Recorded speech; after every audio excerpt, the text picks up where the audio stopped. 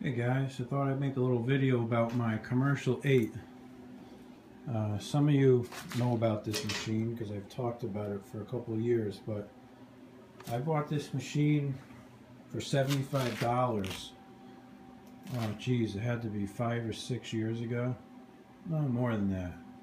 Probably 8 years ago for 75 bucks. And it's been sitting here for a long time and I never had time to do anything with it.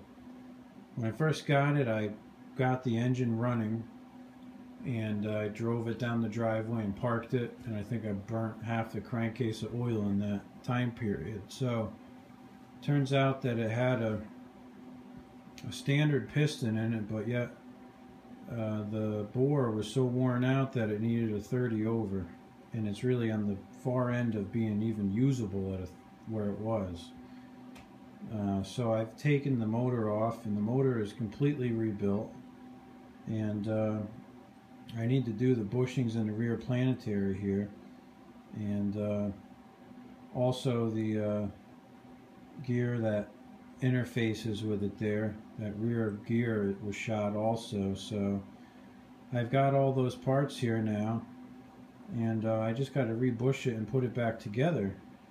And I'm going to restore this thing also, and I guess really what I should do is dissect the whole frame, take the handlebars off, the shift levers, everything. As you can see, there's a pretty serious amount of rust on all this stuff here. This is a pull start machine, and it has no battery or anything, so it should be a little easier to restore. But I think that my first step probably is just to dissect the whole machine and strip everything down, which I'm not going to do that right now. It's too cold to do that, but I figured I would just at least show it to you guys. And if we come over here, the motor's over here, which is again completely rebuilt. I never got around to painting the shroud. This is not the original blower housing for this motor, actually. It's a replacement I got on eBay. The original one is pretty far gone. Let's see. This was the original one over here, which is pretty gone.